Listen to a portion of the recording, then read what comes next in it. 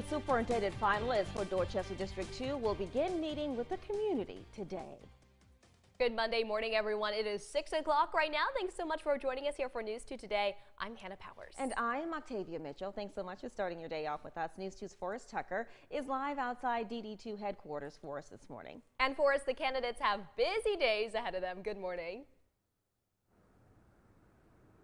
Octavia, Hannah, good morning. Today, tomorrow, and Wednesday, the finalists for superintendent will be touring the district, meeting with leaders, and speaking to the community. Today, first up is Dr. Brenda Hafner. She'll be doing all three of those. Tomorrow, it's Dr. Todd Trimble, and Wednesday, Dr. Shane Robbins has his turn.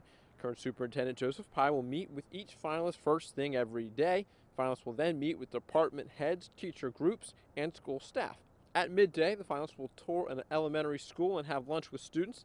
Then at 6 p.m., a meet and greet with the community will happen. Candidates plan to speak at 6:40. It has been a very long process, and I can tell you that all 7 board members have put so many hours because we have not taken this responsibility lightly. It is, our next superintendent is hopefully going to be here for a long time. After each meet and greet here at district headquarters, parents will have a chance to fill out a survey on each finalist. Reporting live in Somerville, I'm Forrest Tucker. Count on 2.